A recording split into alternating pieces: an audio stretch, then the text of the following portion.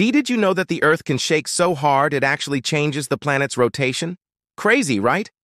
Buckle up, because we're about to dive into the most powerful earthquake ever recorded. You won't believe the sheer force of it. Picture this.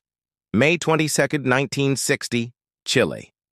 The ground starts rumbling, and suddenly, boom! A magnitude 9.5 quake hits, rocking the entire country. But wait, there's more. This monster quake didn't just shake things up in Chile, it unleashed massive waves that raced across the Pacific Ocean. Can you believe those waves traveled over 15,000 kilometers to crash into Hawaii and Japan? That's like a long-distance punch, right? Wild. But here's the kicker. This earthquake was so strong, it literally reshaped coastlines. Can you imagine that? Entire beaches went up or down like a giant elevator, totally changing the landscape we know and love.